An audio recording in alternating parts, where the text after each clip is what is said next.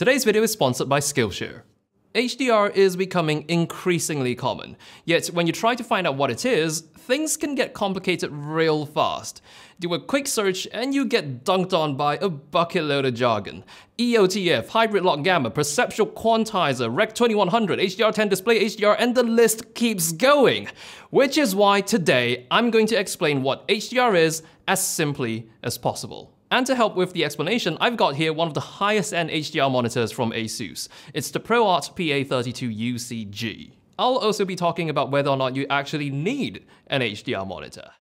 Now, when we're talking about HDR video, it's a completely different thing from HDR in stills photography. That's a whole different technique that works by combining multiple exposures. If that is what you're interested in, there is an excellent 32-minute class on just that from our sponsor Skillshare. It's called Intro to HDR Photography, Shooting and Editing High Dynamic Range, taught by fine art photographer ASUS. I love how he leaves in his creative process, which really helps walk you through how to find a scene that will make for a great HDR photo. But when it comes to classes like this, Skillshare is really a bit of a candy store for topics. You can find classes on film and video, all the way to topics like marketing. Skillshare has been supporting this channel for quite a while now, and for our creative and curious selves, they are an online community home to thousands of inspiring classes. It's built around learning and exploring new skills, deepening existing passions, and for us to just get lost in creativity. With the annual subscription, it costs less than $10 a month, and being curated specifically for learning means there are no ads on the platform so you can stay focused. They're constantly launching new premium classes, and the first 1,000 of my subscribers to click the link in the description will get a free trial of premium membership so you can explore your creativity. So what's the deal with HDR video?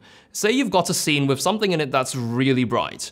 Even though your camera might be good enough to capture the full range of brightness in that scene, an average screen might not be able to display that bright spot as brightly as it is in real life. So what happens then is you compress the bright bits by making it darker so the screen can show it without it blowing out and losing detail. This is known as standard dynamic range, or SDR.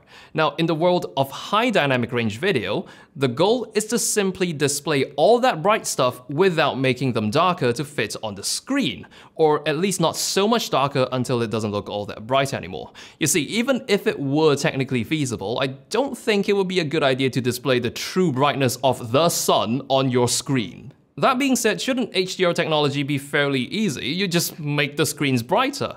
Well, yes, but when you turn up the brightness on a display, it brings up the dark bits as well, making things that should appear dark look kind of glowy and grey instead. So the art of HDR displays is to make the bright stuff brighter without messing up the dark bits. This is accomplished using display technology like OLED and mini LEDs.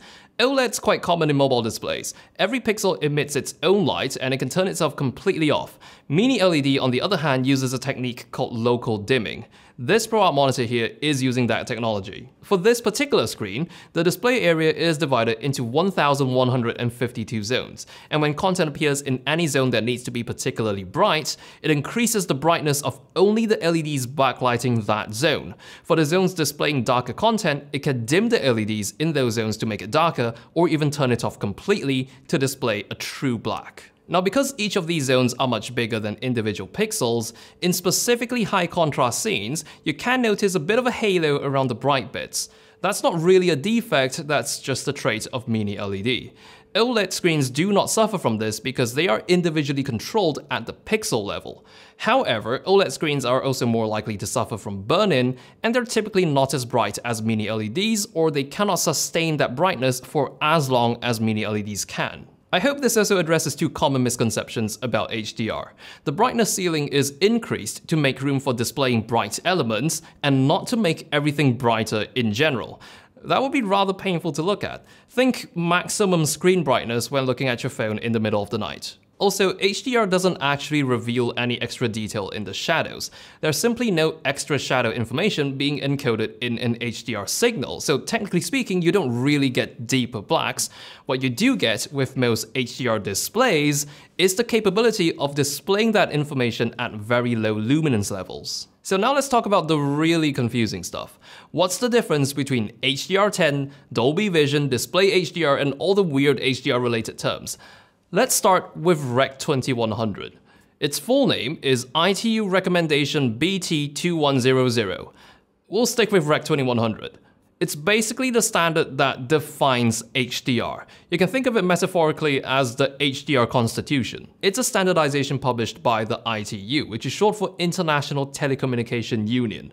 They are actually an agency under the United Nations, so this is the top-level standardization.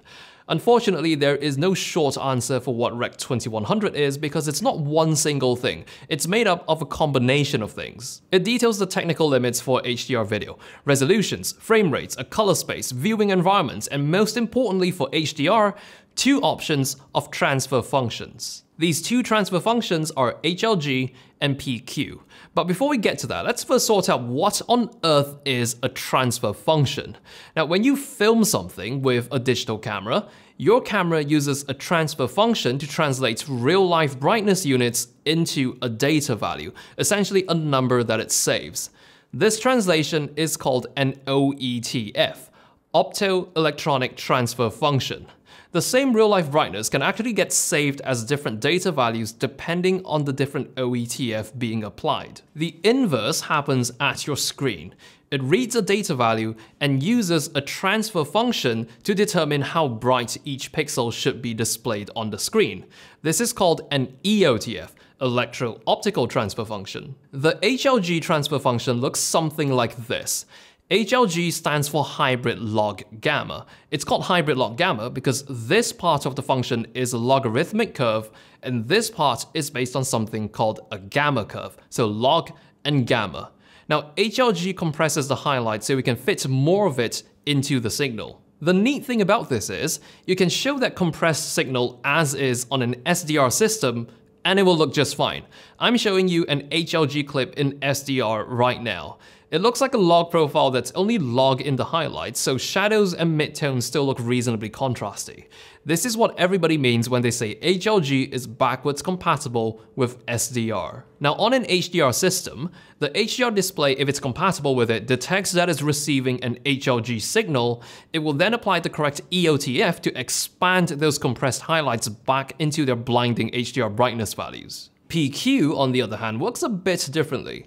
PQ stands for Perceptual Quantizer, and if you think that's a weird name, wait till you find out its other name. It's also known as ST2084. ST2084, we'll stick with PQ, is special because it handles brightness in absolute values, meaning every data value represents a specific amount of brightness in real life.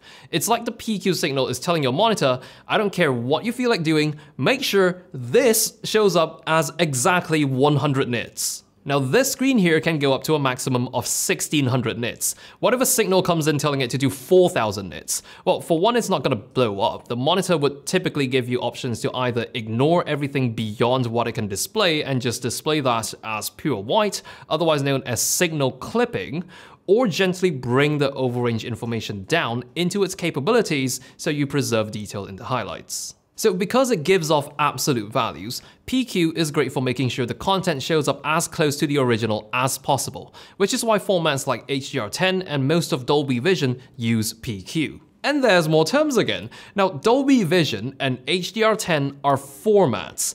These are just 2 of the many formats that exist for HDR video, and in a sense, these formats are kind of like their own sets of standards. But hold up. I thought Rec 2100 was the standard. Well, yes, think of Rec 2100 as the grand standard, and these formats are little subgroups that exist within the boundaries of Rec 2100. Each format would also contain their own proprietary metadata. These are used during playback to adjust the image depending on the conditions of the display. For example, instructions for SDR down conversion or remapping the values to fit a display's peak brightness. In essence, these formats are supposed to simplify HDR compatibility from source to playback. Devices are made with support for specific formats, and when content is delivered in one of those formats, it provides a degree of assurance that the content will appear correctly on that device, or at least to the best of the device's capabilities. Display HDR, however, is not one of these formats. In fact, it's not a format at all. It's a certification. Think a seal of approval for how good an HDR display is. A rating system, in essence. There's different levels of this certification, with each level having a set of increasingly demanding criteria a display must achieve in order to deserve it. This ASUS monitor here meets the Display HDR 1400 certification, meaning it meets and in our case even slightly outperforms the specs required by Display HDR 1400, which is actually a very high score among HDR displays. So this system actually helps us in a way. By simply glancing at the Display HDR score, you already get a rough idea of how good the HDR performance of that monitor is. That all being said, do you really need one of these? Well, beginning with the obvious, if you want to consume content in true HDR, you're going to need a display that can show it. If it's purely for entertainment, however, a ProArt monitor is probably going to be extremely overkill. These are made to be as accurate as possible to be used as reference displays for creating content in HDR. HDR TVs or HDR gaming monitors are probably a better choice if it's solely for content consumption. But that's not to say HDR movies don't look absolutely breathtaking on this thing. But if you're a creative who wants to deliver content in HDR, then you will need to see what your work looks like. You will need an accurate HDR monitor for content mastering. But throughout the course of producing this video, I learned that HDR monitors are also actually equally essential for the process of learning how to do HDR. I've had access to cameras that can shoot in HDR for years, but because I never had an HDR monitor, I couldn't experiment or practice delivering what I shot in true HDR. I could study up on as much theory as I want, but the visual memory simply did not exist. I didn't know how to grade it, I didn't know how to expose it, because I didn't know what it was supposed to look like. So for me, the biggest reason to get an HDR monitor is to think of it as your ticket into the world of HDR.